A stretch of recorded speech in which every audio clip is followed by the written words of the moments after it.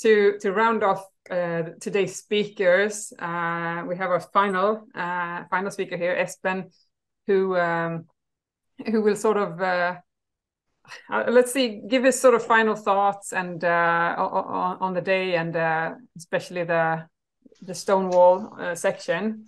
And as Joachim Lilja said, he's been collaborating with Espen, so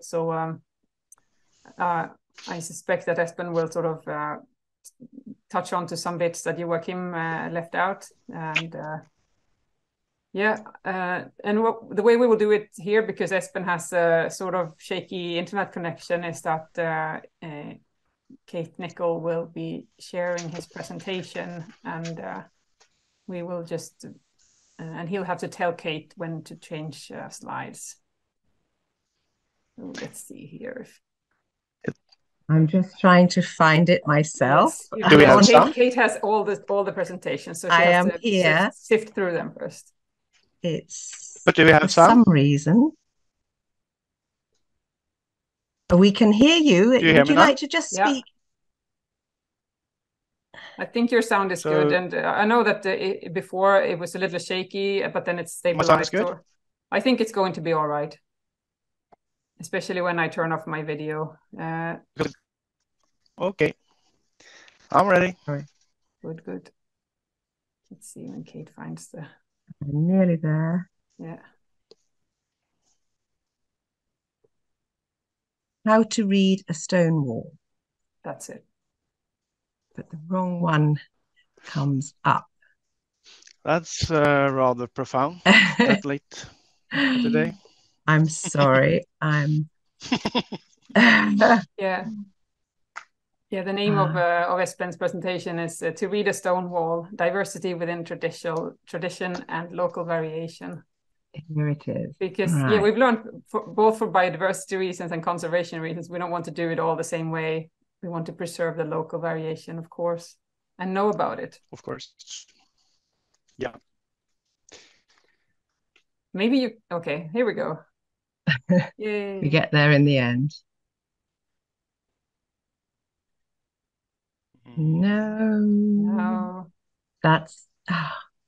I'm sorry. It is there. We saw it, didn't we? We did. Okay, well, Espen, maybe you can present yourself a little bit to start with. Who are you? Myself. My name is Espen Marthisen. I have been working as, well, it says in the presentation, it says stonemason. That was only a part of it. It was also a lot of dry stone walling. And I had my own restoration company, had it running for 25 years or so.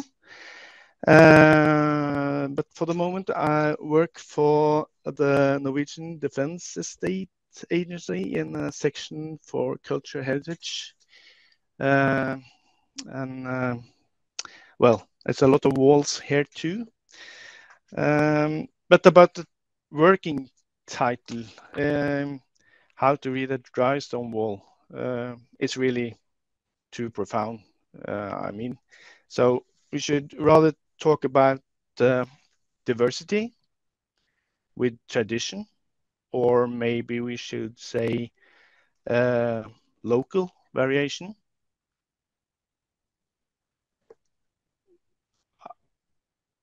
Are the slides running? No. No, I not hope yet. so. Oh, no, we're not seeing it. Dear, it is on my screen. Oh. So I'll try again. I think you just haven't shared it. Yeah. You just didn't press share screen, I think. So that's just it. But anyway, my concern is exactly the variation in the tradition. It's so huge, and as you will see from my presentation, it's well, I have my opinion on how to preserve that variation in the right way. And it's maybe a little bit strange way of thinking it, but I think you also will recognize some points from the earlier speakers. And I was planning to start with some claims of mine, as I always do. Can you see the screen now, Espen? No, just a green frame. Can everybody else see it? We can, yes. So sorry. Well, I have it. I have it printed here, so I can just go on then. Okay, good. Yeah, so just tell me when you want me to move on. Exactly. Yeah, that's okay. Well, these claims of mine, because the way I was trained is all from like working by doing it, like dismantling and putting up walls and working together with traditional craftsmen, as Joachim told us about. And as I was getting more experience, I saw that the traditional working methods and materials, there are opportunities to work varied, research friendly, and gentle. Gentle in the understanding of working with a site of culture interest, for example. And this opportunity becomes available when you have become such a good craftsman that you can exercise what I will say is discretion in your work. By discretion in this context, we can understand, maybe we could talk about improvisation, or perhaps we can call it a planning deviation from my ideal way of doing it. You actually work with an understanding of what is good enough. I think that it will sum it up, I guess. And then again, to get to that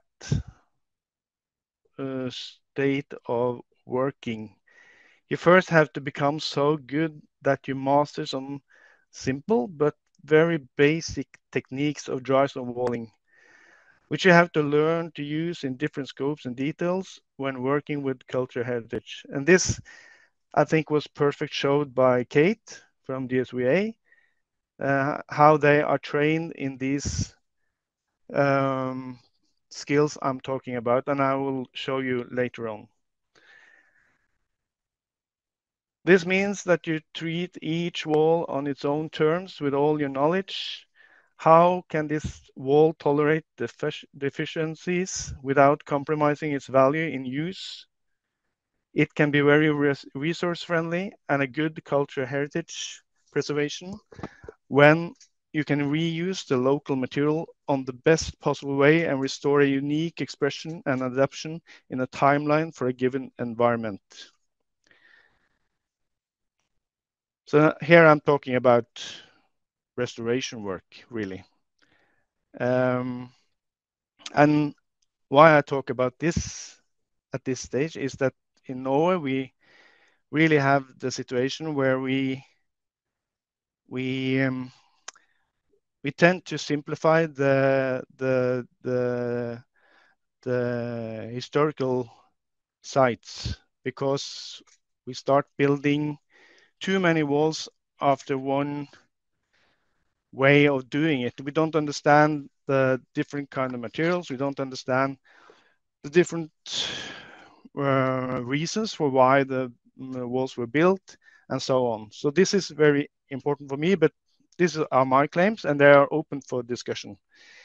But as I see it, if you go through these steps, you will now be able to shape the walls you build or restore with thoughts and handcrafts.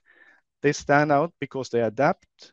You have contributed to preserving the diversity of dry stone walls in gardens and cultural landscapes without losing quality or value of use. So let's have a look at the basic in dry stone walling. Next slide. So in Norway, we often say that dry stone walling is about stacking stones, really. But everybody who has been working for a while with dry stone walling see that that won't work in the long line. So you will be better off with these basic techniques by using runners, trews, passers, hearting, as the Scots will name it, or fillings. Using the batter, that will differ a lot. There was a question earlier on with how the retaining wall should be battered. That is not one answer to that. You will always use wedges, and there will be pinning in the face of the wall. So I really like this picture I have here. It's from the 30s, I think, on the west coast of Norway. And it's obviously some guys they have decided to wall instead of stacking. Nice picture and nice attitude. Next slide. So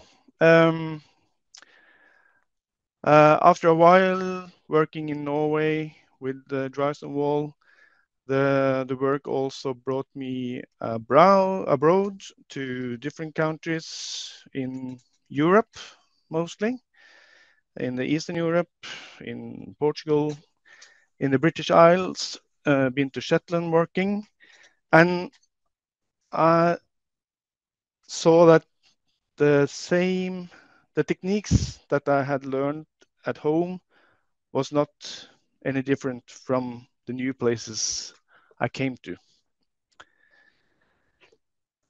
So I will claim again that we can talk about some universal techniques, and they can shape your craft into two different directions.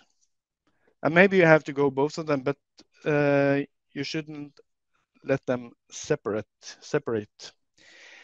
Because using them as requirements in your own work, it could lead you to simplification of expression, very little variation, and sometimes also unnecessarily costly.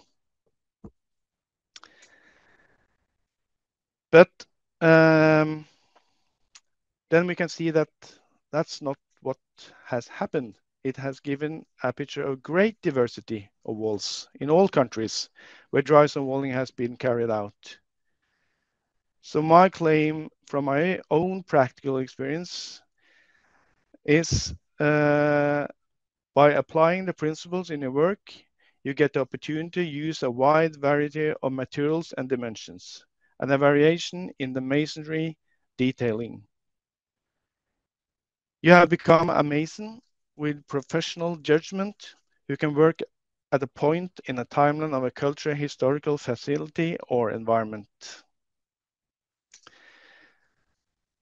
Next slide. That should be about function and construction. So here I will guide you through some of these basic techniques that I guess they also will learn at the training in England. And I think also this different name of the technical parts will be understandable for many of you.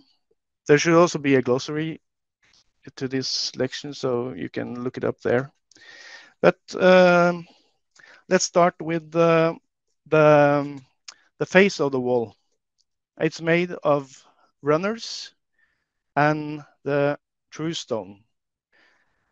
And in Norway, it's not so common that the true stone is running from one face to another, as Kate explained us.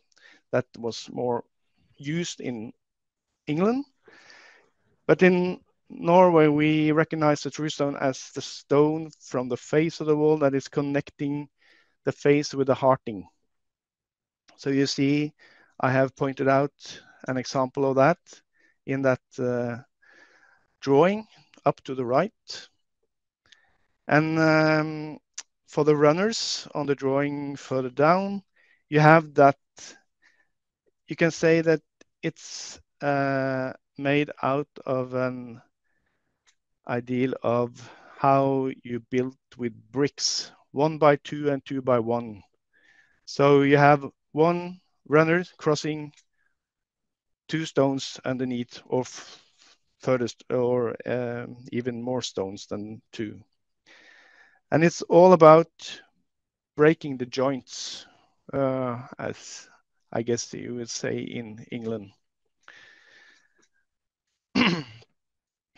Because what you want to achieve with using runners and true stone is that the ball is not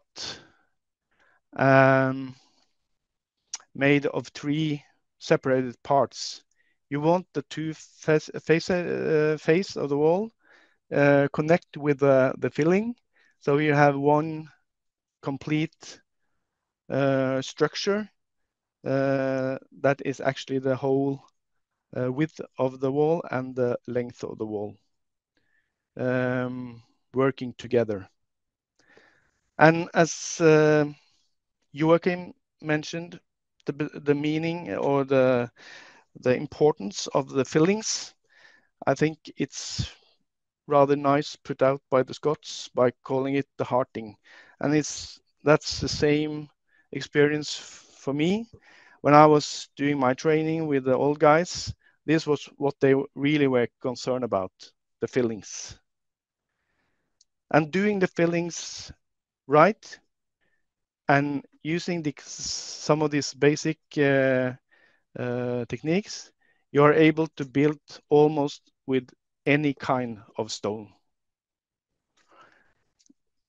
Another claim from my point of view. And then we also have the wedge. In Norway, we think wedge is a weak part of the wall. Many think that you should be able to build the wall without wedging. I would say that's not true. You will find wedges used in all kind of traditional walls in one way or another, and they are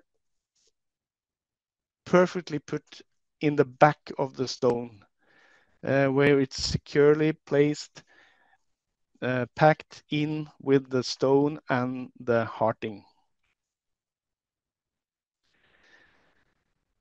And the picture here shows a bit about, oh, let's see. Here we have the picture as well.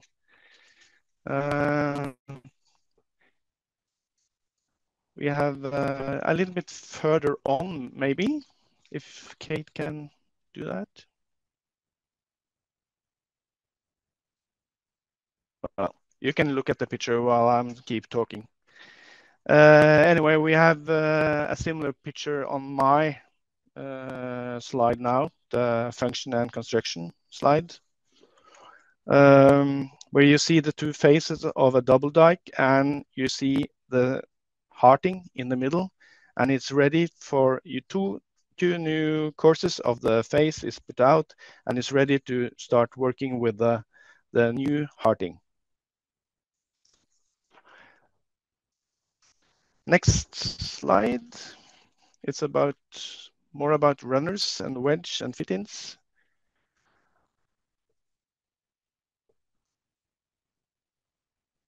Okay. I guess you see the right slide and not the same as I'm looking at. Can you change that even more, Kate? We have a screen that says runners and then wedge. Is that correct? No, we can. What? Sorry, you have a runners on the left and wedge on the right. Perfect. Thank you. So we are done with the runners, but we have what I call fit-ins or passers, maybe is the right English word. I maybe need some help from Kate here. But you see from the drawing, it's kind of helping stones. When you are lack of good material for making good crossing of the joints, like putting in good runners, you can use these fit-ins to make the crossing of the joints better.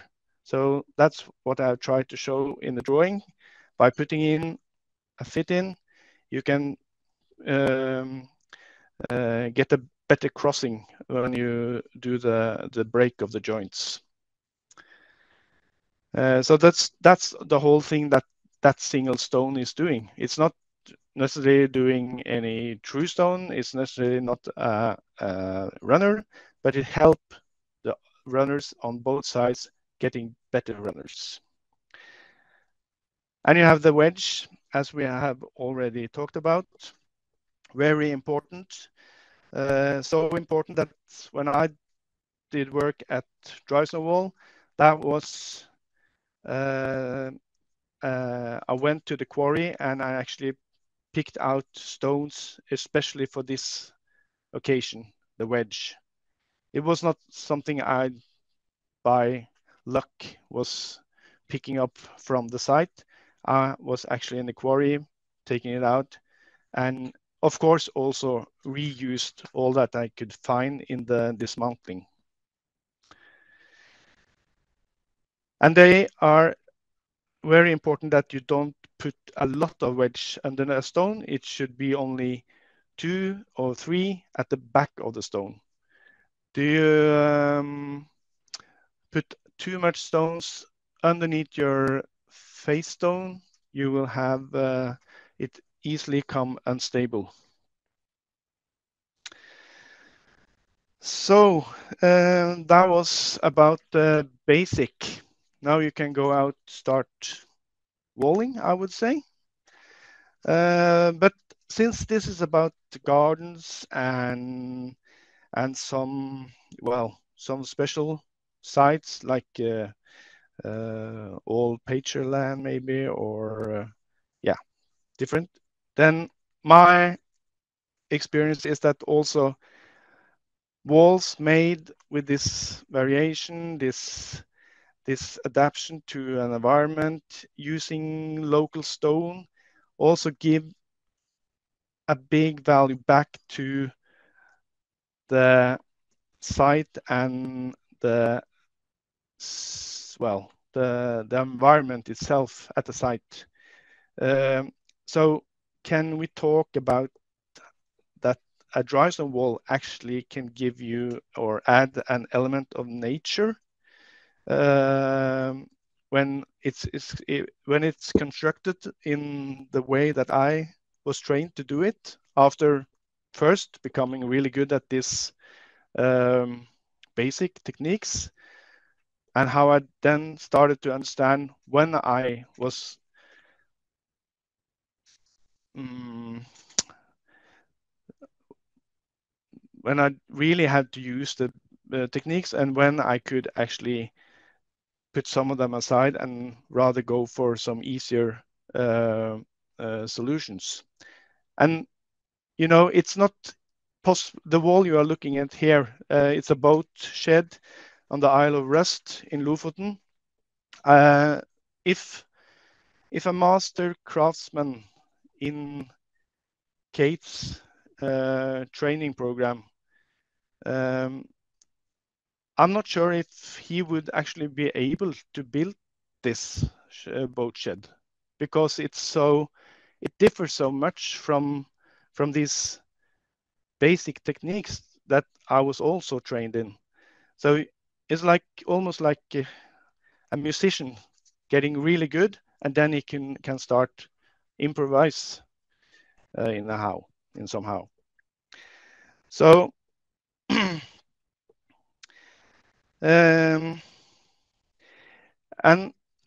but at the same time, Going around the corner of the house, the boat shed, on the next slide, you will actually see and recognize some of exactly the basic things that we now have been talking about. You see the true stones. There are runners there. You can't see it from this angle, but there are. And you have wedges used for stabilizing the single stone and the wall itself. So next slide. I don't know if this is important in a historical garden. I don't know enough about historical garden. I guess there is a big variation, but for example, these pictures we're looking at here, you have the stone garden at Finneset in Kabelvåg up to the left there. Really simple retaining walls from the stone that was there, or maybe involved when they were actually planning or constructing the garden. You have the little cabin in the mountains of Rondane up to the right. It's made probably from stones just found in the ground, like in a radius of 500 meters or so. You have the terraces down to the left in Havrå farm at Osterøy, north of Bergen on the west coast. Terraces for agriculturing, cultivating, and taken out from the ground and built for a certain purpose. And you have the fence also from the Isle of Rust out at the outermost part of Lofoten. Single dike made of stones from the cultivated land. So I think this is really important. Also important parts of historical gardens, that we are able to also build simple structures, maybe not standing out like perfect constructions, but they are stable. They give you a function, and they can be maintained in a very simple and resource-friendly way. So finishing off, I think, with just talking about all this variation and how it can also be misunderstood, maybe, or maybe we should talk how to interpret the walls we are looking at. So if you take the next slide, I should finish this, because we might misunderstand or interpret wrong when we don't know the original use or the original design of the wall. We mix perhaps decay with what is essentially as simplified detailing, adapted to needs and the environment of efficient use of resources. And of course, also what we were talking about earlier with Kate and Joachim, lack of maintenance. We don't know the so-claimed universal techniques, and all lack of detailing is understood as weakness of the dry stone wall, because we don't recognize the techniques because they are random used, or they are used with a material that is where they are not so easy to discover. In the following, we will try to use these point of views when we look at an old dry stone wall built as a fence for grazing cattle on the island of Jomfruland on the south coast of Norway. So you can, next slide, we can talk about the typology of dry stone wall. Espen, you're basically out of time now. Do you have many slides left? No, it's I'm gonna run them quite fast, 5 minutes or so. That's a bit much, to be honest, because we only have 20 minutes. But if you want to still show the pictures, so to just no, we can finish it here. It's just like the typology, because it's so different in a stretch of 200 meters. But it's not important. But are there some more images coming up that we could look at? Yeah, there are images on all of them. Because the point here is that we have a stretch of 200 meters of wall, and it's actually contain 3 different way of constructing a fence. So that's the thing. You have the double wall. Yeah, we're seeing that now. Yeah, that's the one we see now. And the next slide, Kate, is a single wall, single dike. And on this last one, we have what we call one face wall with a stone mound. I don't know if it's normal in other countries, but this is very normal in Norway. And I think all this theory talks about a lot of what I have been going through now, that we have to understand why it was built, what was the condition, how was the use of the land, and then we have this big variation just on actually a small stretch of a fence. And that is what I am really concerned about when I'm talking and working with dry stone wall. Yeah, to see the complexity and not be formed into this one school of how it's. No, it's easily to say that this is damage. Well, that was exactly what they did. They said that number 2 and number 3 was damages, images of the number 1. That is more like a fence that everyone is recognizing as a dry stone wall, double one. Right, it's intentional. Yeah.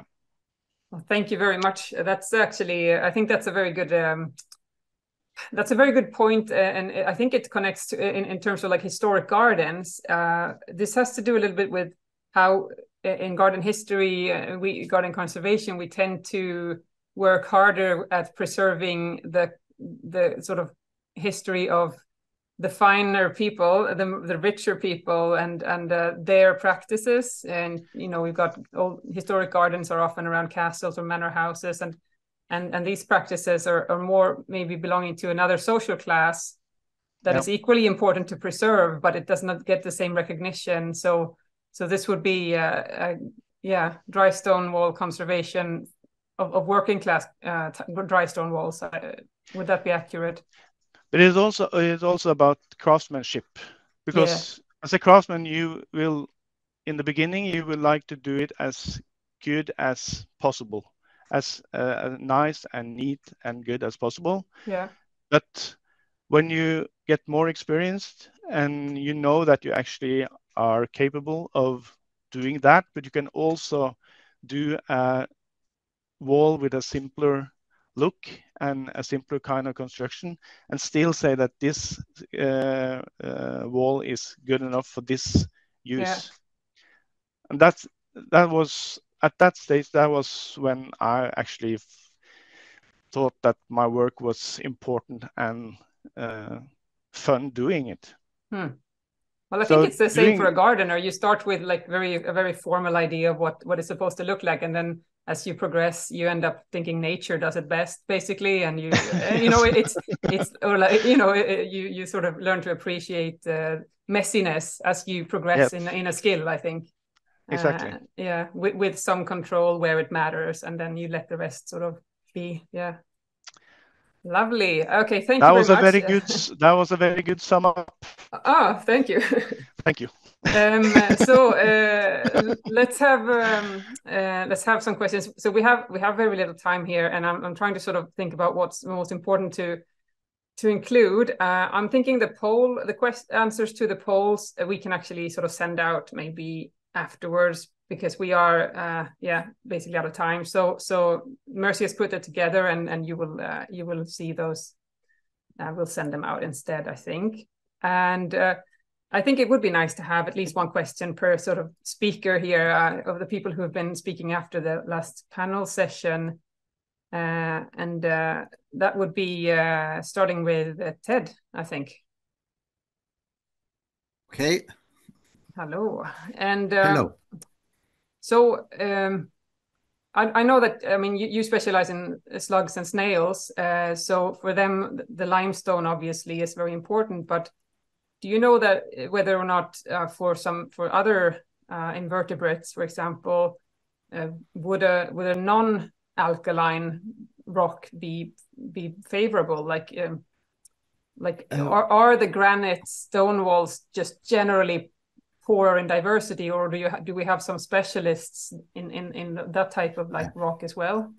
Yes, they are, for some groups they're poorer, but they are bolder habitats.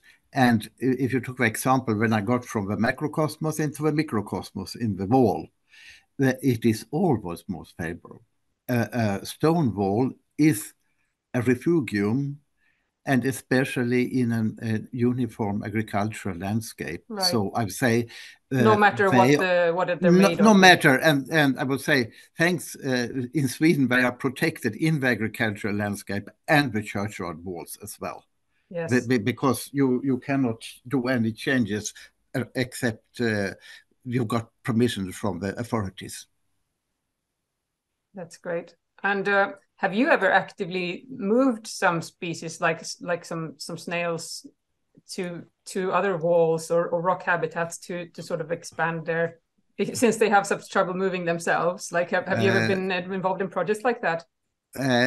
Yes, not directly with stone walls. Yes, boulder habitats, I have done it. Yes, we have moved populations to save them because the area was going to be exploited for a tunnel. Yeah, and so it's very moved, fragile if you only know yeah, that they exist in one place in a region. You might want to sort of make sure they. Yes, and sometimes you could take the boulder themselves as they are attached to them. Yes, exactly. That's more care to the animals that make it more easy for them. Yeah, like you could graft some snails between different cemetery walls or something. It would be interesting to see, like a more active conservation technique. Now, just for let's see here, for Fredrik. I think, I mean, the applications for your work in historical sites are just lovely. I mean, with using all the schematics to get the diggers to go exactly where they're supposed to, and I mean, so I know you said you felt out of place, but have you worked in historic sites at all? Yeah, that would be the project I show you with Göta Kanal and some foundation around the channel. Right. Yeah, and we have been doing that for the channel company. So of course they have a lot of restoration they have to do, and they have a lot of rules of how to do it, which is great. And then we are helping them with documentation before and after. Mm-hmm. So and I think that's great with just using the new technology together with old knowledge. Yes, I mean, this in a way, I think this helps people to work in a more historically accurate way, basically, with the technology. It really, really does. And the photogrammetry is when we are working with like big retaining walls and stuff like that, the photogrammetry is so really good today, and it's so good in details. So that is a big tool for even if we don't know how to build the retaining wall, we can help people doing that, which have the skills to do that. We can help them with the accurate data and put stuff where they were. Yeah. And I have to say, when looking at the locks and the Göta Kanal channel and all this old stuff that is millimeter accurate, it's so impressive. And when we are working with this today, we have such big troubles, and then we stand there scanning these walls, and the work they have done is so overwhelming. They fantastic. Knew what they were doing, basically. Yeah, they really did. That's interesting. Very impressive. It's nice to, I mean, because you can really prove that, yeah, this is obviously, like, this was made by someone who really knew their skill. And yeah, it's fantastic. And how they have, as Joachim said, the water is the biggest issue we have. And looking at Göta Canal and where the locks are built, they have a lot of water, of course, because it's water they are retaining. Yeah. So making them looking at the channel and the special clay they're using, which is from a special part in Sweden, they cannot use any soil, and there has to be some special type of soil for making it be. I don't know the English word for it, so it can't let water through and stuff like that. It's impressive. Yeah, that's cool. So I'm thinking. I know there are some things that need to be said before we finish, and I'm thinking it might be good to do that now, and then if we have more time, we can have more questions. So. Joachim, perhaps, Joachim Seiler. Would you like to show yourself here? Yes. Hello. Hello. I could just give some information of upcoming activities in the project. I can share my screen just for a short moment. Yeah, because we want to see, I mean, now that people are enthusiastic, what else can we learn, and how can we, if we want to get into these topics or other topics, what's going on, what's coming up? Yeah, so as Jenny mentioned earlier today, we are working on a application for a upcoming course, Dry Stone Walls, Construction, Maintenance and Restoration.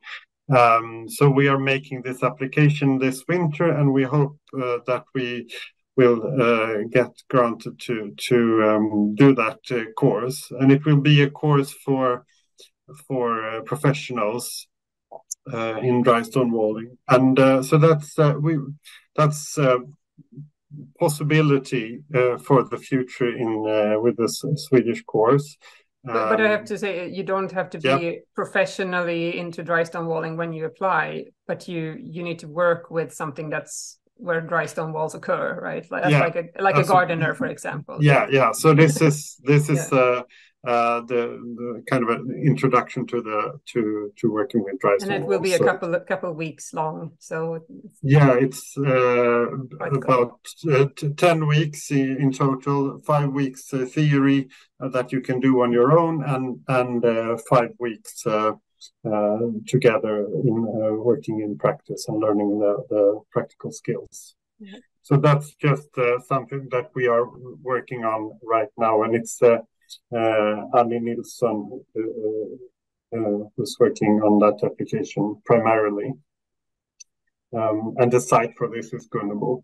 And then we will have a workshop which is connected to this. So today we have had the webinar for pathways and dry stone walls, and we will also have a practical workshop in August here at Gunnebo House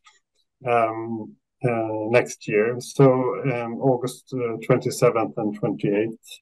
And we don't have the detailed program yet, but we will have one day focusing on pathways and one day focusing on dry stone walls, and not just discussing things, but also doing things. So getting ourselves dirty together. So welcome to apply for the upcoming workshop. And for those who are not familiar with this project, the whole project, are the workshops also free? Yeah, they are free. Yeah. Good. Maybe you have to pay for the food, but not for the workshop otherwise. Right. And then we have a final this winter. We have a final webinar as well on the 16th of January, and it's the theme is ponds and fountains in historic gardens. So that's the final webinar. But you can also find all webinars have been recorded, and also the workshops in the project, so you can find all the materials under the results section on this website, gardenconservation.eu. So that's where you can find a lot of material from this project. And the application for the workshop is not open yet, I think. No, So no, we have just decided the dates, and so you have to hold your horses just a while, but we will open the application quite soon. So, yeah. Great. Well, we don't have a lot of time left. But I think I know it's not really a question, but I think I want to make this point just based on the last speaker, that it is important to not forget the cultural heritage of the poorer classes as we go about this work. It tends to be a lot of fine locations, but I think this was and I'm saying this because it's something that I myself forget a lot, that what did the farmers do, what did because it's just not romanticized enough in the same way that the castle life is, but also that sort of peaking in your skill can lead to sort of controlled sloppiness. I think is also a nice thing to consider, because we also learned that complexity leads to higher biodiversity. So this type of sloppiness and allowing that is something that we know from previous webinars about hedges and meadows and lawns and everything, is that more complex structures and complex landscape leads to higher biodiversity. So where it's possible, and maybe we should allow ourselves this type of sort of aesthetic sloppiness sometimes, not just for ourselves but for the other creatures living around us. I don't know, we got 1 minute left, so I think maybe we should round off. I know that there are more questions, but I think you're probably welcome to contact any of the speakers afterwards if you want to get into this. I don't think they will be sad to hear that you're interested in what they're doing. So just feel free to reach out if you want to get into this more. And I hope that more gardeners have become more interested in taking a sort of closer look at their pathways and their historic pathways, like how they were built and where they were, and on how to sort of make the best out of their dry stone walls. I'm looking forward to the future here. I think that these topics are sort of on the rise, and we will see more of it, at least I hope in Scandinavia, where it's badly needed. And it was nice to see how well the UK is doing in terms of dry stone walls. It's an inspiration. So thank you all for this day. I'm going to stop recording now, and we sort of round off the webinar. And if you want to share it with your friends, as Joachim said, it's recorded, so you can just share the link later when it's been uploaded. Have a nice evening, everybody.